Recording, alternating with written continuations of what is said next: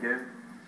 Well, let's have a look at the newspapers for you this morning. Personal finance expert Liz Barclay and celebrity fitness coach Kevin Adams. You were nodding through a lot of that, Liz, I noticed. I come from a farmer community, and so I know what it can be like.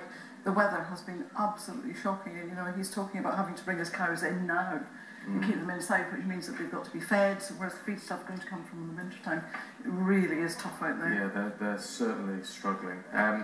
Looking at the papers though, Liz, you've picked out the FT, the first female leader of the TUC. Yes, to replace Brendan Barber when he stands down at the end of this year. So this is as significant as the first female Prime Minister in one respect, isn't it? Well, I think it is fairly significant, you know, and I wonder if it's some kind of response perhaps to the fact that membership with the unions is falling.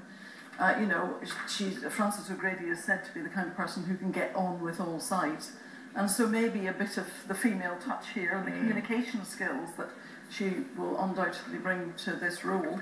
She's been the Deputy Director General of General Secretary of the TUC for quite some time now. So she knows her stuff, and she comes from union background.